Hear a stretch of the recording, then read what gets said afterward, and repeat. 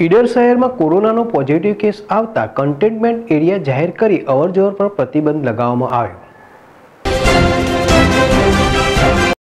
સમગ્ર વિશ્વમાં કોરોનાની મહામારીનો કહેર ચાલુ છે। દેશમાં ત્રીજા તબક્કાનું લોકડાઉન અમલમાં છે,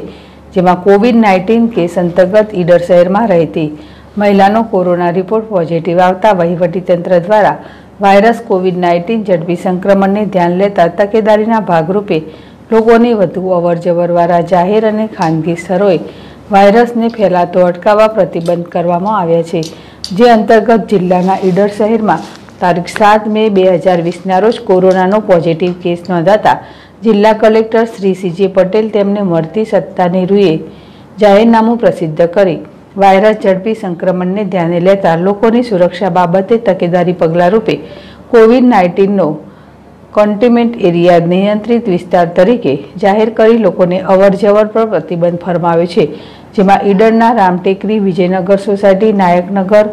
ભાટિયા ઓઇલ મિલ અને દલજીતનગર સત્યમ ચોકડી ટાઉન હોલ એરિયાને કન્ટેનમેન્ટ એરિયા જાહેર કરી તમામ વિસ્તારના રસ્તા બંધ કરવામાં આવ્યા છે અને કન્ટેનમેન્ટ જાહેર કરાયેલા વિસ્તારોને સેનેટાઇઝ કરી આરોગ્ય તંત્ર દ્વારા ડોર ટુ ડોર સ્ક્રીનિંગ કરી પરવાનગી વગર લોકોની અવરજવર પર પ્રતિબંધ મૂકવામાં આવ્યો છે